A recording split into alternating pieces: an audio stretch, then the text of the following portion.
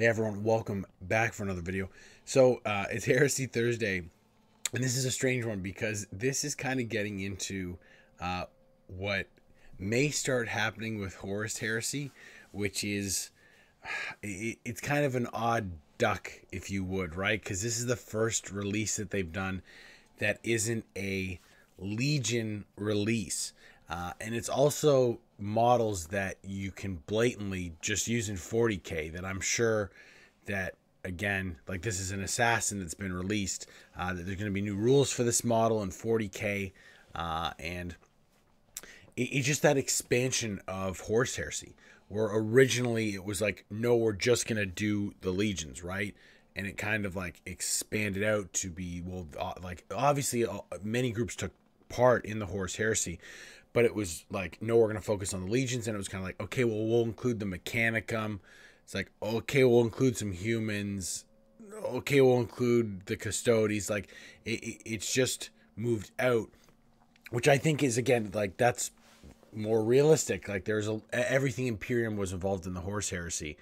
But it's funny when they're going to start doing, like, the Horus Heresy Thursday release as a non-Legion model. Because I think this just opens it up to they're going to start doing this more and more, because the long-term plan for Horus Heresy, like with Praetors and characters, like I like that they're doing the releases. It's keeping people involved in it, which is great. But this is funny because this is more like, well, I guess, right? Like, I guess this is a Horus Heresy release. This really could have just been a 40k release, but regardless, we're going to take a quick look here. So we've got the new Venenum assassin.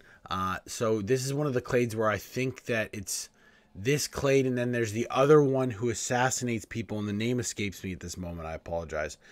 Where they do like hacking to assassinate people. Like they'll plant damning information on people's computers, or have an automated machine breaks and falls and kills somebody. Like their assassination is very sly, and I really like it a lot.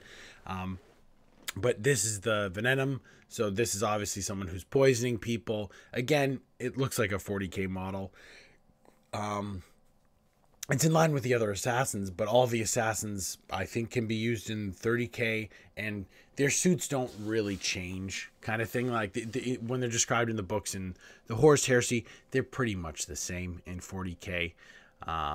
Like sometimes there's individual changes to the armor that the people have made, but a lot of them, like they always have that helmet, they're always wearing that specific suit, they have that sniper rifle. But it's a cool new assassin.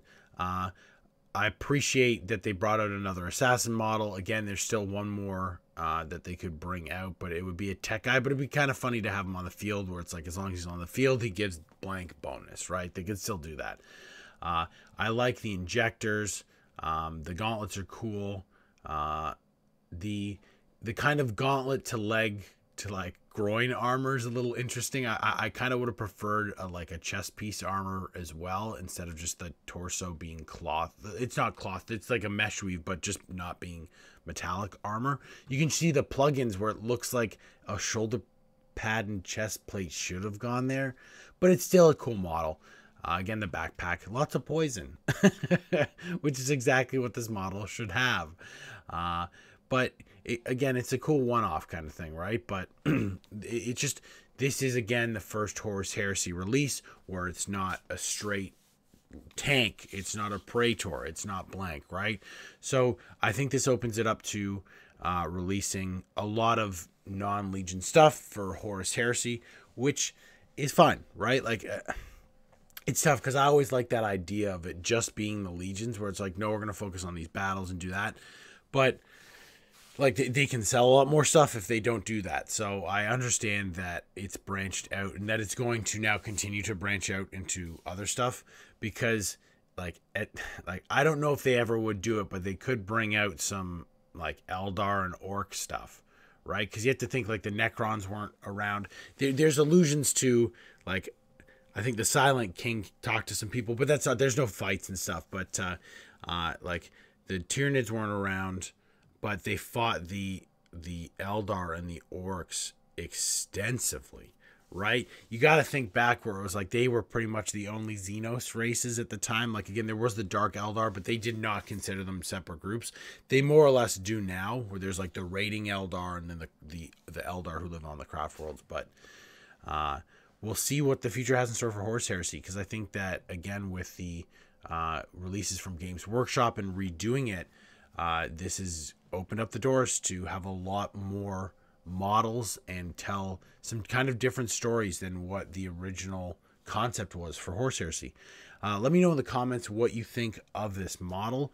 Like, for me, it's fine. Like, I've gotten some of the assassin models over the years, and they're kind of fun one-off things to paint, or you'll read a story and have that assassin and be like, I gotta get that model. But this one, I'm okay on. I do really like the helmet, though. I could use the helmet for some conversions, which maybe I will someday. But it's okay for me. But yeah, let me know in the comments what do you think of the model and what you think of this Horus Heresy Thursday release. It's very different. And do you think that with them moving in this direction, is it kind of like thumbs up, okay, let's get some different stuff? Or is it, I wish they focused on the Legions? Because I've kind of been hearing both sides with this one. Yeah, it's a move in a very different direction, but it's very Games Workshop Horus Heresy kind of thing. If you're not already subscribed to the channel, hit that subscribe button. It helps me out so much. I'll see everybody in the next video.